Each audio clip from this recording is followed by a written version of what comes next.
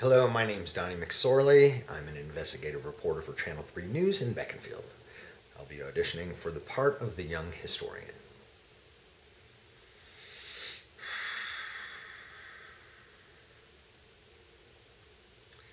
It was 1971. The Beaconsfield Little Theater was opening for its debut production. Cast and crew had been working furiously for months, but theater construction was behind schedule, so shortcuts were implemented.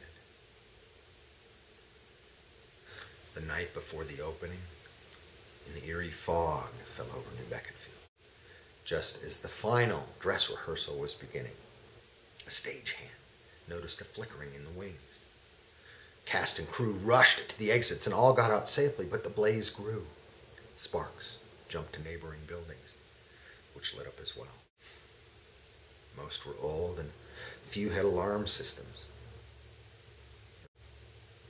The massive flames reflected in the low-hanging clouds, and witnesses as far away as Dust Rock claimed that the sky itself seemed to burn.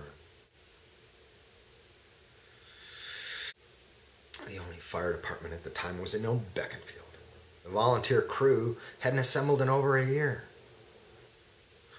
They were completely overwhelmed by what faced them. We were lucky and thankful that no lives were lost that night. The investigation was inconclusive, but to this day, arson has never been ruled out.